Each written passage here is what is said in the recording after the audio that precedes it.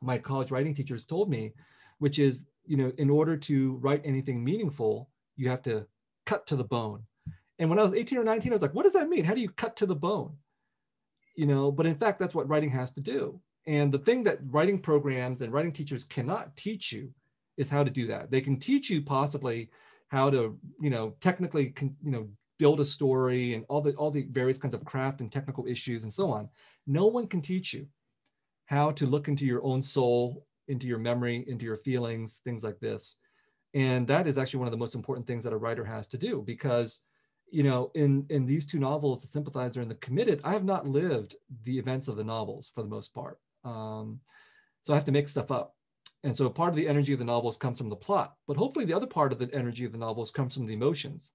And where do the emotions come from? The writer has to imagine them or feel them and extract them from within himself, herself, and so on. And so the memoir is partly about that. It's partly about confronting these emotions and these feelings that I much rather would have forgotten. And I think most sane people would. I mean, if terrible things happen to people, a lot of people would rather just forget about them or distort them or change them in order to be able to deal with them in a certain way. But I don't think a writer has that luxury. A writer has to go there, has to uncover these things, to be honest.